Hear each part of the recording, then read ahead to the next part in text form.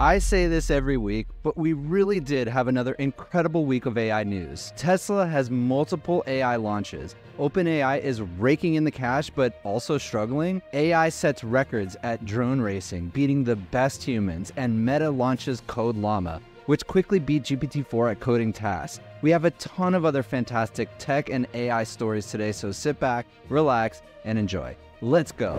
First, let's talk about Tesla. This week, Tesla launched a massive $300 million AI cluster, including 10,000 NVIDIA H100 compute GPUs. By the way, this is why NVIDIA is crushing earnings lately. Their new AI cluster will be used to power several AI applications, but of course, its main use will be to continue training its full self-driving product. And they have good reason to have such a massive supercomputer. According to Tim Zaman, AI Infra and AI Platform Engineering Manager at Tesla, due to real-world video training, we may have the largest training datasets in the world.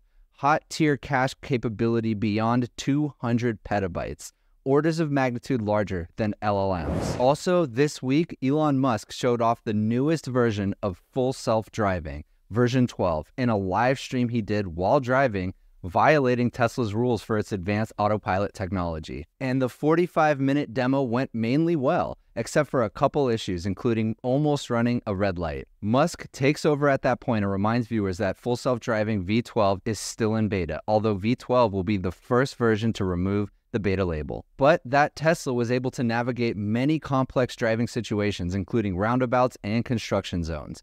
Musk also mentions that V12 will be the first time that full self-driving is entirely cameras and AI, as opposed to previous versions which mixed in other sensors. Tesla has found that the best way to account for the thousands or even millions of edge cases humans experience while driving is to use a pure neural network approach, which is different from other companies like Cruise and Waymo.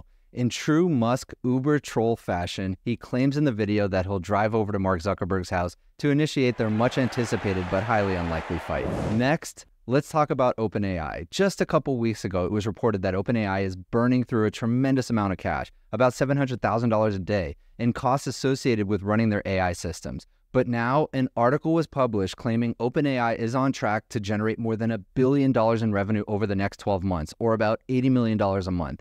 A staggering number given they earned a total of $28 million in all of last year. So it looks like burning all that cash isn't going to complete waste. It's generating a massive amount of revenue. But at the same time, another report published by Spark Toro shows visits to ChatGPT are down 29% since its peak in May. And the majority of usage is for a coding assistant. I can tell you from my experience that coding assistance is my #1 use case. And as we'll see in a story later in this video, that dominance may already be threatened by open source and completely free LLaMA by Meta. And there are some other interesting findings from this report. Users are pretty split between using only 1 prompt during their session and using 5 prompts, with nothing really in between. And those two ends of the spectrum accounting for nearly 70% of all visitors. And some of the most popular words used in ChatGPT prompts include write, create, list, and fun. This article has other awesome findings. I'll drop a link in the description below so you can check it out. So I really can't tell how OpenAI is doing. Revenue is exploding, costs are exploding, and usage is down. My take is that ChatGPT is still settling into its baseline. Since it was such a revolutionary product, people are still figuring out how to integrate it into their lives. And to continue growing its revenue, OpenAI has launched ChatGPT Enterprise. I can tell you firsthand from conversations I've had with my clients that privacy and security are the #1 concern amongst businesses when considering ChatGPT. Companies don't want to give sensitive data over to ChatGPT to help train their models for it later to be found in responses by that AI by other companies, effectively leaking company secrets. Now, with ChatGPT Enterprise, that concern has been more or less quelled. Features from ChatGPT Enterprise include that customer prompts and customer data are not used for training OpenAI models, data encryption at rest and in transit, and they're certified SOC 2 compliant. They also offer several highly requested features, including an admin console, single sign-on, unlimited usage of GPT-4, increased speeds, and larger context sizes. ChatGPT Enterprise is a highly compelling product, a strong offering in the face of growing competition from the open source model world. With the guarantee of privacy and security, I can now recommend ChatGPT as a real option amongst the open source models to companies that ask me which model they should use for their business. But this wouldn't be AI news if Meta AI didn't launch something incredible and open source. At the end of last week, Meta launched CodeLlama, a fine-tuned version of Llama 2 explicitly trained for coding tasks. Shortly after that, multiple fine-tuned versions of CodeLlama were released that beat GPT-4 at coding problems. Yes, you heard me right. Beat not just ChatGPT, but GPT-4 also. This is an incredible accomplishment given I didn't think GPT-4 would have any competition in the coding realm anytime soon. GPT-4 has been my go-to coding assistant since it was launched, but now I have a completely free and open source alternative. Not only that, but quantized versions with sizes ranging from 1 billion parameters all the way up to 70 billion allow for pretty much any hardware to run these models. There's even a full unquantized 34 billion parameter version running at over 20 tokens per second on an M2 Ultra Mac. Be sure to check out the videos I made testing CodeLlama versus GPT-4 and also the tutorial video showing how to install CodeLlama locally. Both will be in the description below. Our next story is about the constant march of AI beating humans at new things. This week, AI beat world champion drone racers. The AI system, called Swift, designed by University of Zurich researchers, beat the best human drone racers in the world, a feat considered impossible just a few years ago. Drone racing is a popular sport where racers navigate drones through complicated courses at speeds exceeding 100 kilometers per hour, controlling them remotely through a VR-like headset connected to an onboard camera. Training for this AI occurred in a simulated environment, and then the race occurred on an actual course. The AI-controlled drone was able to beat the world record by 1/2 second, which doesn't seem like much, but in the world of drone racing, everything is measured in fractions of a second. This accomplishment isn't just for fun. It actually has a lot of real-world applications, such as environmental monitoring, disaster reporting, and rescue operations. What do you think will be the next thing that AI beats humans at? Let me know in the comments. Our next story is one that I'm very happy to be talking about. A16Z, the famed venture capital firm out of Silicon Valley, seems to end up in my news videos almost every week now. This week, they announced a grant program where they're giving away funding to a small group of AI developers to help open source community. Creating artificial intelligence is extremely expensive given the hardware requirements. Just look at the $300 million AI cluster that Tesla just launched. The open source community gives their software away for free, so acquiring the expensive hardware to create and run open source models is nearly impossible. Now, A16Z will be giving grants to some of the community's most prominent open source AI developers. Tom Jobbins, also known as the Bloke, who I mention all the time, was one of the initial recipients of the grant, and I'm very happy to see this because I use his quantized models all the time. Congrats to all the grant recipients, and a big thank you to A16Z for helping bolster the open source community. Next, not to be left out of the AI wave, Google made many announcements this week, first with its launch of Duet AI in Google Workspaces. This is a massive launch because Google Workspaces has 3 billion users.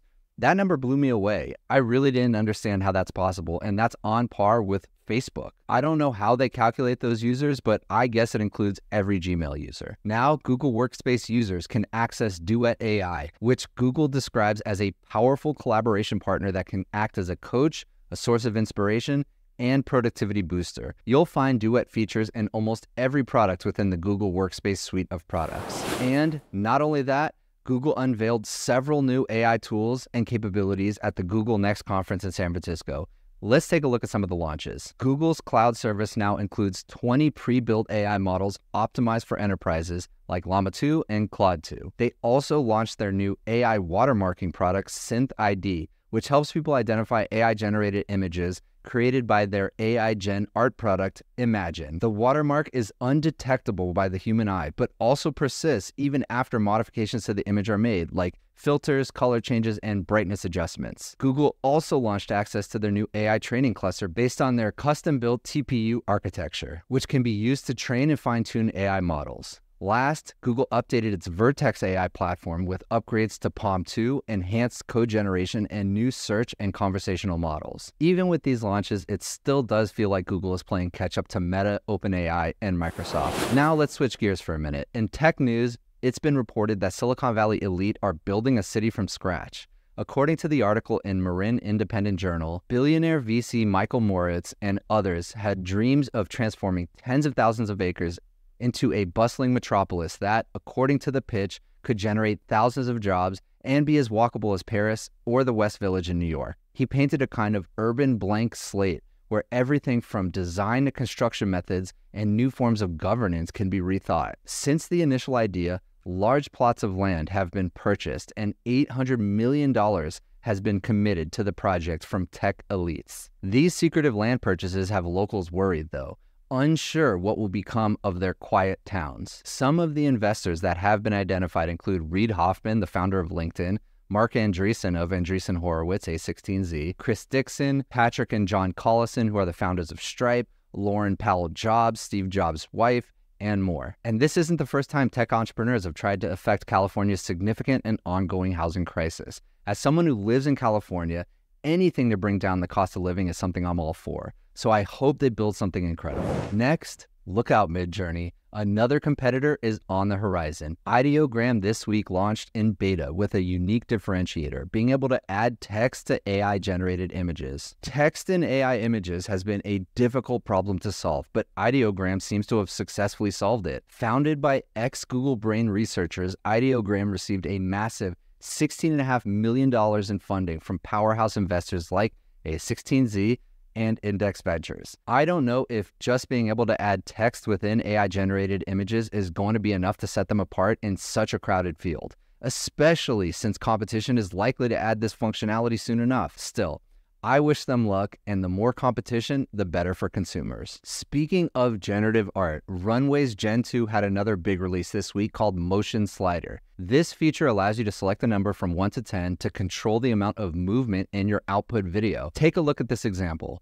It seems like each week text to video is becoming better. Next, Apple may be well positioned to win the hardware game for AI. As it is increasingly difficult to get your hands on NVIDIA GPUs, it turns out that Apple's own silicon, the M1 and the M2, are incredibly good at running AI models. In a lengthy tweet by AI pioneer Andrej Karpathy, he details why the M2 chip is a great option for running large language models. And as mentioned earlier, ex-user Georgy Gurganov showed a video of himself running an unquantized 34 billion parameter version of LLaMA at 20 tokens per second on an M2 Ultra. So all you really need to run incredibly powerful large language models is an Apple computer. But you may not even need a computer. According to the Stability AI founder, he believes we'll see a ChatGPT level model on a mobile phone next year, with a GPT4 level model the year after that. This is incredible news for the open source AI community and hints at what could be coming from the iPhone maker. Your move, Tim Apple. Now for the AI video of the week. In what is sure to scare the pants off of Disney, ex-user Jeff Synthesized created a 2.5 minute long AI-generated Pixar-like film using Midjourney and Gen 2 called Glitch. The video looks absolutely incredible and could have easily been created by Pixar, but instead it was created by one person, a very hard-working AI artist. Take a look at this 20-second clip from the film. Residents are feeling quite charged up as unexplained glitches and power outages run rampant, turning daily life into a comically electrifying experience. Mrs. Ruth Bolt, a 67-year-old resident of the town, was reported saying, "I tried to toast my bread this morning, but instead it flew out of the toaster and stuck to the ceiling. I guess I'm having an upside-down sandwich today. What's causing these electric escapades?"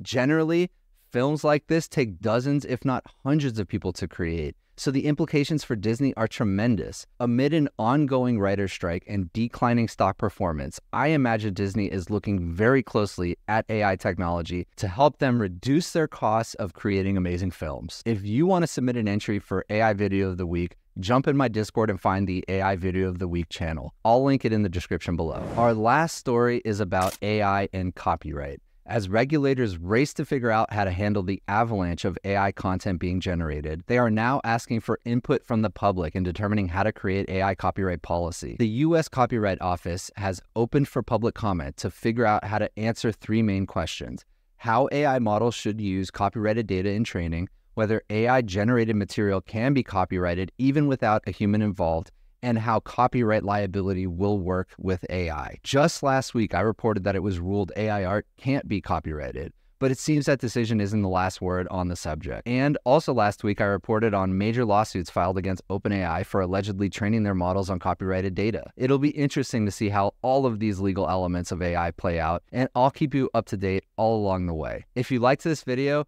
please consider giving me a like and subscribe, and I'll see you in the next one.